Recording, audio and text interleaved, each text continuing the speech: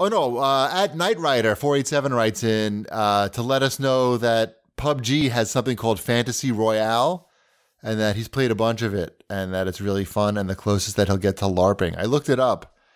It's like, there's like it's fantasy-based roles now in PUBG. So there's like Wizard and Barbarian. And now, is that on console or PC? I don't know. That's a good question. It's probably, I don't know. I have not played PUBG in forever. What is your problem?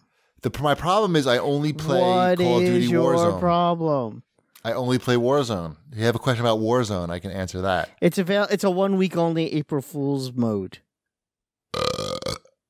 April Fools. Yeah, it sounds like I burped. It sounds like the game was finally made interesting enough for me to put it on, exactly. and I'm like, oh. And then here we go. That's what I thought. It's on the Xbox news site, so I'm assuming it's on. Yeah. Starting fantasy. I wonder if people really like it, if they would keep it. Sure. They thought they could make $1, they'd keep it. That's what I mean. Like, if people are totally into it. Remember when PUBG was the shit? They had to come out. I read when I Googled it to find out what it was about after reading this guy's comment. Uh-huh. Great name, Knight Rider, by the way. Big fan.